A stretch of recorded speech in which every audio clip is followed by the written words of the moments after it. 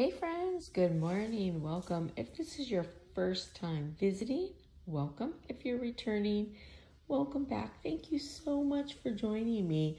So this morning, the tumbler I'm going to show you is so super simple. And this tumbler already came with these stripes on it.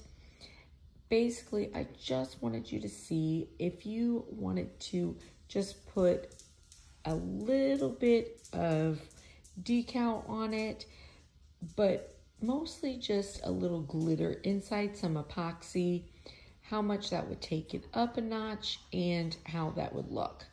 So this tumbler came from Target, and I know it's a little weird to see, but I want you to, can you see the glitter in there?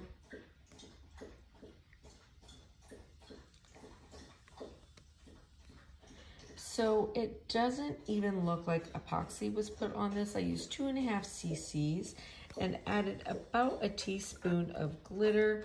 This is a like mint color glitter that I thought would look nice with this. And just give it a little sparkle for when you're out in the sun to just show a little sparkle.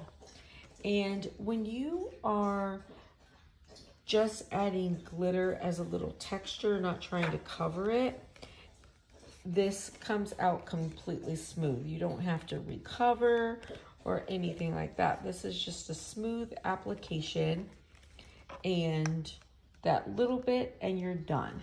And this one would actually be really easy to do with like a hang method. I will attach that video if you haven't seen it. But I just thought that it was really pretty, just kind of took it up a little notch just to add a little bit of glitter in there. And it looks like the glitter was just embedded into the tumbler. So speaking of sparkly, I hope you don't mind, but I'm gonna take you outside for a second.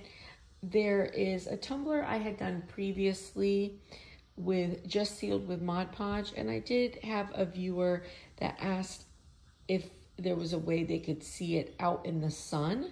So I thought this would be a good video to just show that out in the sunlight for that viewer.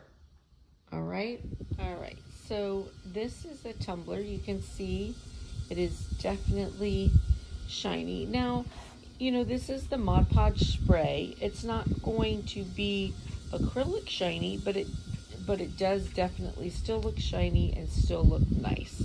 And we'll go out in the sunlight.